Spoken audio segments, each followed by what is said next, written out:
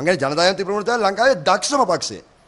මොනතරම් දක්ෂද කියනවා උතුරට යනවා. එතකොට හරියට කිව්වොත් මැයිදිනේ ප්‍රතික්ෂේප කළත් නැහැ. ඒගොල්ලෝ මැයිදිනේ සමරලා.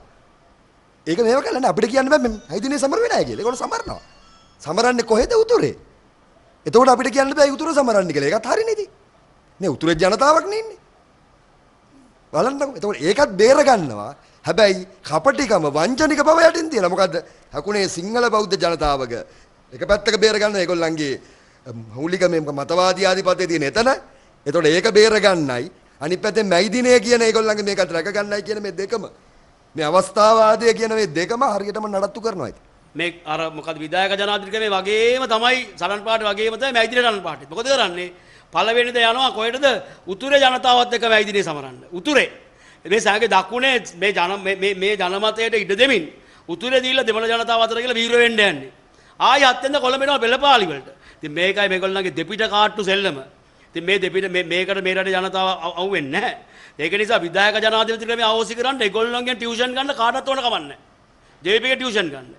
ඒක නිසා විධායක ජනාධිපතිකමේ අවශ්‍ය කිරීමේ තමයි මේ රටේ ජනතාව ඉන්නේ. ඒක නිසා ජනතාවට තියෙන්නේ දැන් සැබෑ නායකත්වයක් එක්ක මේ අරගලේ කරන්න විධායක ජනාධිපතිකම අවශ්‍ය කරන්නේ. මේවා මේ තමන්ගේ පැවැත්ම වෙනුවෙන් ආණ්ඩුව තමන්ගේ පැවැත්ම වෙනුවෙන් ගන්නවා වගේ මේ සටන් පාටේ ජේපී එක තරම් තියෙනවා. මේක මෛත්‍රීගේ යෝජනාව දන්නෙත් නැහැ. ජේපී හරහා මේ ප්‍රශ්න එකෙම ගේන්න කියලා. මොකද මේ මෛත්‍රී තමයි පොරොන්දු වුණේ මේ ජනාධිපති ක්‍රමය අහසි කරනවා කියන එක. එහෙමනම් ඒ මෛත්‍රී ඒක අහසි නොකරන්නේ ඇයි? ඒ පාර්ලිමේන්තුවේ තව පක්ෂයක් මේ යෝජනාව ගේන්න උත්සාහ දරන්නේ ඇයි කියන කාරණාව. ජේපීට දුවමනාවක් තිබෙනවා. මෛත්‍රීට දුවමනාවක් තිබෙනවා.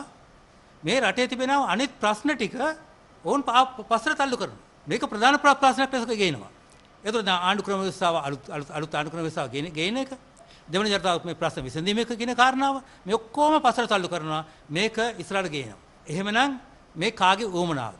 මම කියන්නේ මේක මෛත්‍රීගේ උවමනාවක් වෙන්න ඕන එක.